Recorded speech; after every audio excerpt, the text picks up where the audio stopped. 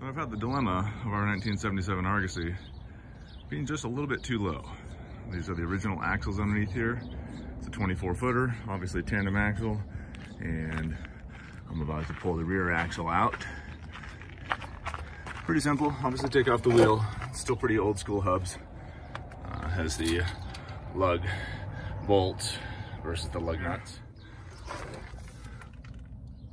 That is a 3/4 nut, take that off.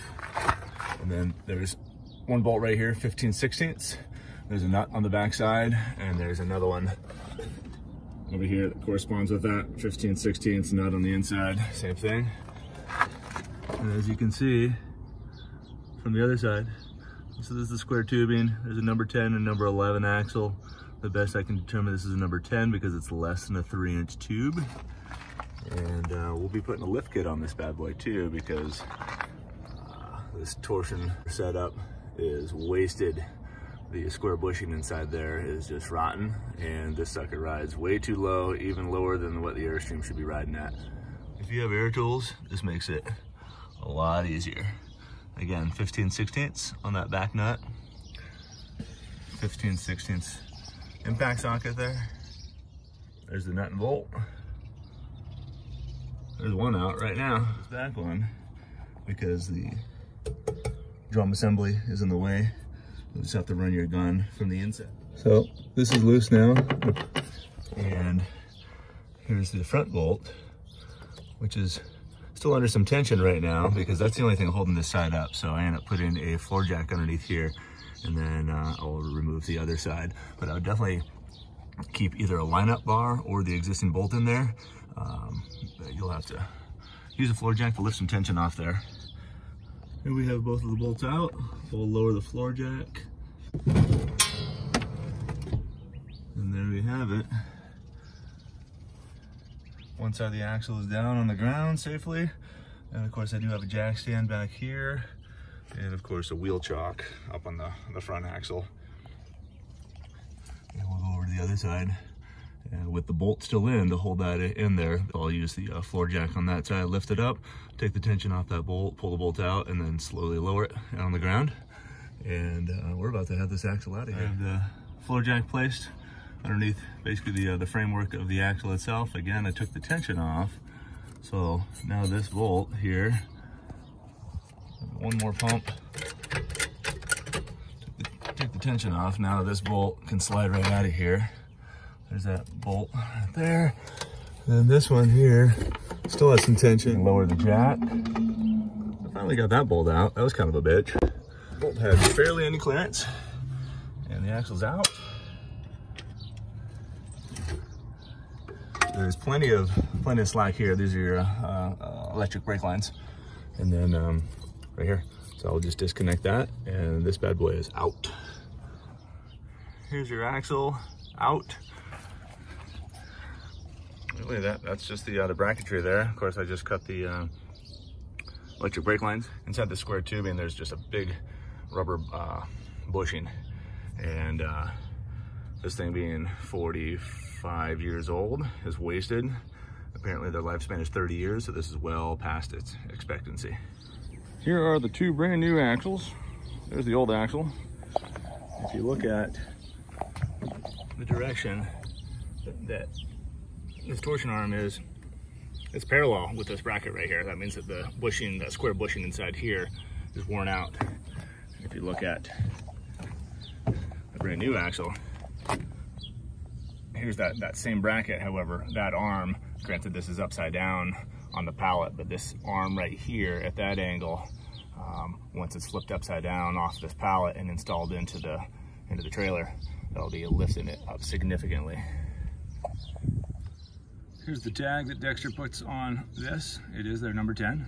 It is a 3,500 pound axle, which is an upgrade from what the 77 Argosy actually came in. There's a little bit of advertisement there. Wheel equipment in Tucson. Phenomenal customer service. Also from Dexter, I decided to do the lift kit here. It says it's 2.63. I was told it was a 2.75 inch, also known as a 3-inch lift kit. Apparently they're getting very detailed. There's all the numbers you need to know. Just open the box. Very nice. All brand new anodized gold hardware, and there's really nothing to it. It's like putting a lift kit on a truck. That's all it is. Pretty stout. Nice gussets right in between here. Very nice. I'm okay with that. Any fabricator could certainly make that, but if somebody's already done their research, you might as well just pay for it. It's a hell of a lot cheaper than going to a dealership. Here's just a reference. We're at 26.5 inches to the top of that wheel well. It's about the best measurement I can get. This is on dirt. I do not have concrete, but that's what we're looking at right now, and we'll come back and see what it looks like with the lift kit and the new. All right, here's some of the tools that you will need. The anodized bolts that the lift kit came with. 15/16. There's a 15/16 wrench, box end, and also if you have pneumatic tools, it's gonna be way easier for you. So 15/16 socket as well for the nut, and also looks like we're gonna have to drill a hole in the side of the frame of the Airstream. So I have a center punch, my hammer, and then a bunch of drill bits so I can step up into that size. If you have a cordless drill, I'm sure that may suffice, but sometimes real power plugged in is really nice. One of the holes lines up, but the other one doesn't. We'll show you that right now. That block, I already have one bolt in. Clearly it's loose. One hole lines up, and as you can see, the second one does not. So that's where we have to drill a hole right here where my thumb is. So I'm gonna go ahead and tighten this bolt right here. We'll get that nice and flush with the bottom of this frame, and then we'll drill it right from the inside out.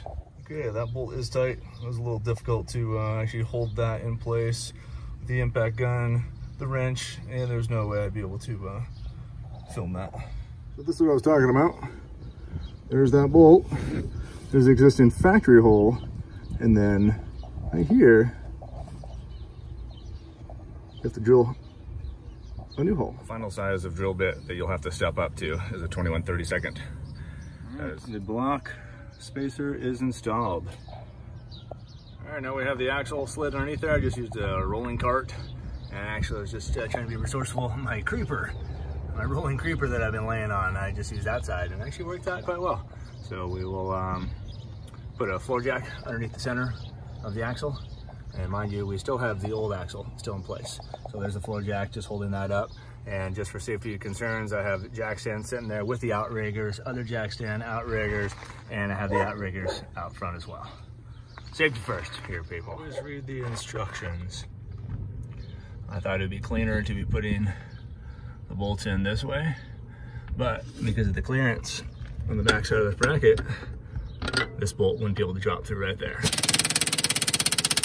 You can already tell from this angle here that I'll have to jack this up quite a ways in order to get that rear tire on. From this angle, this also shows you how far down that axle is, and if you look in the distance, the front axle is mounted to the side versus the block that's mounted to the side rail there of the chassis, and then that block spacer is there. So the front axle is pretty much hitting the bottom of the body, whereas the rear axle, we got plenty of room there. Let's put some wheels on and see what it looks like. Well, there you have it. The rear axle has been replaced. So that's a lot of clearance on this rear axle on the left. Very nice. Looking forward to doing the front. And there you have it. There's the driver's side. Once again, the rear axle, brand new. Front axle, old. Rear axle has the Dexter 3-inch lift. Lots of clearance in that wheel well. Looking forward to do the front. That's next. You can't argue with that. Previously, I measured from the ground, again, not on concrete, but from the ground, the top of the wheel well, 26.5 inches. Here we are, 29.5/8. Let's just call that, you know, because it's not level and it's on dirt. That's a good 3 inches.